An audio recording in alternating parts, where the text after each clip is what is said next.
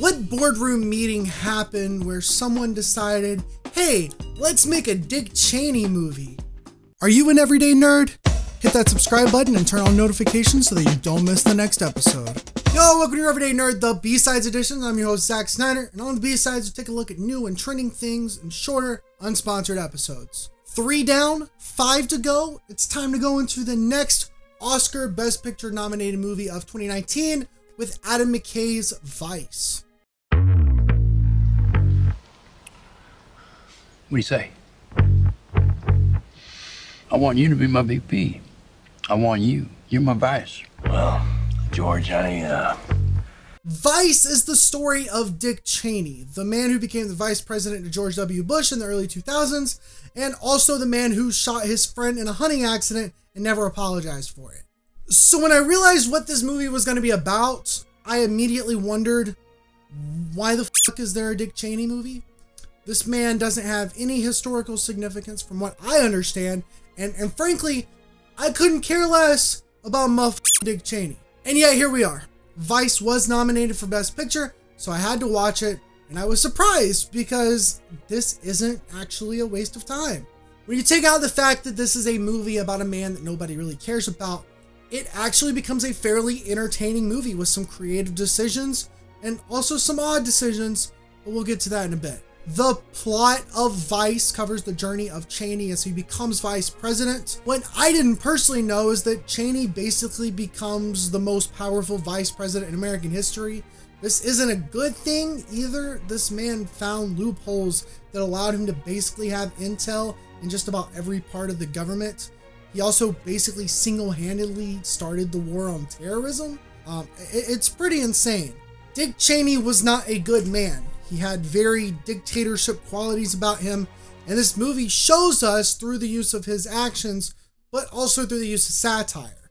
In other words, this isn't just a biopic about Dick Cheney, it's a comedy where they're... Why is my door all the way open? What the f am I thinking? There we go. In other words, this isn't just a biopic, it's a comedy. And there are times where the comedy really shines through. There was a particular scene where Cheney is talking to a group of people in the office, and the narrator, because there's a narrator, says that Cheney is good at making wild, insane ideas sound normal. And he basically says, yeah, basically what we should do is go out to the front lawn of the White House, pull our pants down, put little wigs on our dicks, and have a circle jerk. It was like, what? What did you just say? And I like Googled it. I was like, did he really say that in real life? It was just satire. There are moments like this throughout the movie where it's genuinely funny and it catches you by surprise. But then you have things like Steve Carell playing literally anybody in a semi-serious movie. I don't know why they casted him for this role. I mean, he kind of looks like this guy, but I don't understand it. When the part I was born to play. Speaking of the cast though, overall it is fairly solid. We do have Christian Bale's performance, which is great. He basically is Dick Cheney. His transformation specifically is extremely impressive. Apparently he put on a bunch of weight just so that he could play this role. Amy Adams as Cheney's wife was pretty good. She was an asshole throughout the entire thing, but I think that was kind of the point. And Sam Rockwell as George W. was perfect. I would say that was more of a Saturday Night Live performance there, but I think it worked really well for the film. Not only was it entertaining, it was also kind of funny. The thing about Vice that concerned me was that I expected to be extremely bored throughout this whole thing.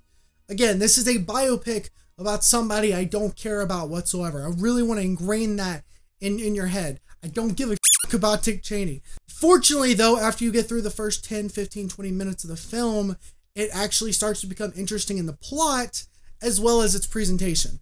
This isn't just some beginning, middle, end biopic. Here's Dick Cheney from when he started working in the government to becoming vice president. There's like little bits where it goes out of order, and there's a narrator who's pretty funny, and he actually does play a big part in the movie. I'm not going to spoil exactly how though.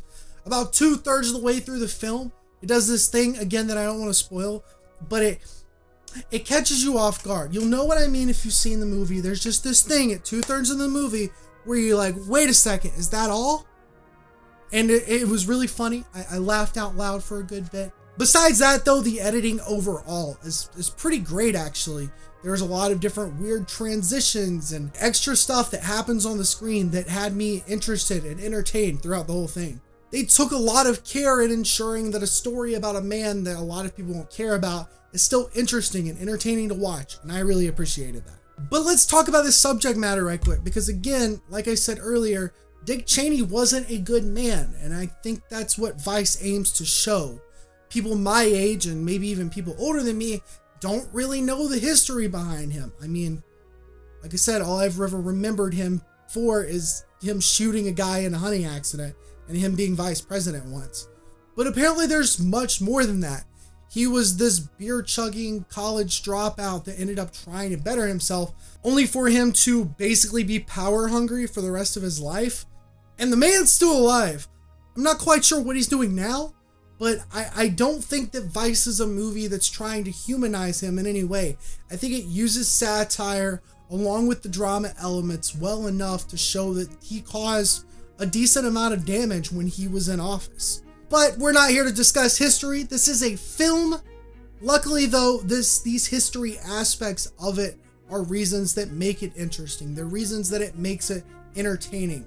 And with all that being said, do I think that Vice deserves a Best Picture nomination? I don't think it deserves to win, but I think out of all the movies we've got this year, this is definitely one of them that makes sense to be here.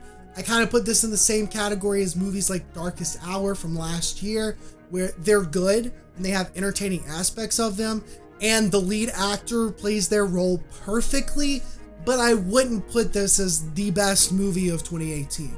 Honestly, it would be hard for me to rewatch Vice. It was entertaining enough for a first watch, but I don't really intend to ever see it again on my own. And I don't really know anybody that would want to sit down and watch this with me. So I might get it on Blu-ray at some point, but who knows. But anyways, that's all the time we have for today. If you liked the video, go ahead and hit that like button. If for whatever reason you didn't like it, you can hit that dislike button. Let me know down in the comments what your thoughts on Vice are.